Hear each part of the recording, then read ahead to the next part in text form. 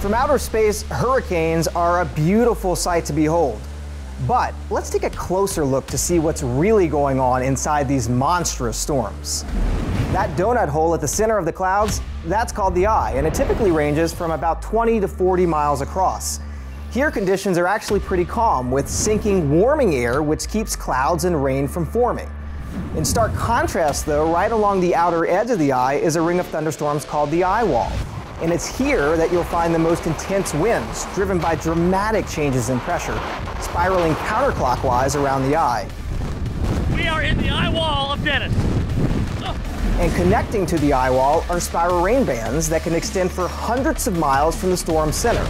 Oftentimes, it's these bands that are associated with heavy rain and have been known to produce tornadoes as they move ashore. So you see, there are actually many aspects of hurricanes, each with their own characteristics and threats. And that's what really makes hurricanes so fascinating.